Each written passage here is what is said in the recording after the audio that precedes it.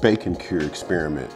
Part 2, one take. All right, so we put this in fridge. If you remember from the last video about 4 days ago, just feeling the texture of this, I actually think this is ready. I think this butcher paper is a cheat code. I have not looked at this yet, so let's take a look.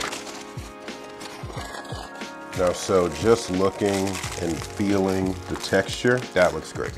All right, so let me go rinse this off. Thought process here was when you do Ziploc bag and a vacuum seal like we did the first time, that moisture really doesn't have an opportunity to escape. But if you do it without a bag, you don't have any type of sealed environment. The butcher paper solves both problems. It allows you to wrap up the pork belly, but because butcher paper is breathable, that allowed this to do, in my opinion, what I think would have took 7 days the normal way in about 3.5, 4. So at this point, we're gonna put this on the smoker at 200 degrees until we get an internal temperature of around 145, 150. It should take about 2-3 hours.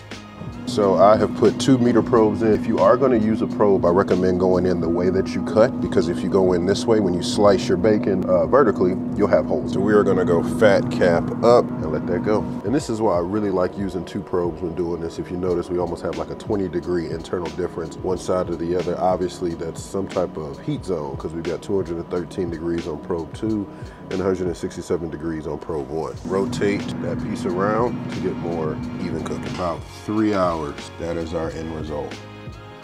We'll go ahead and cut into this. So we're gonna fry this off in our cast iron.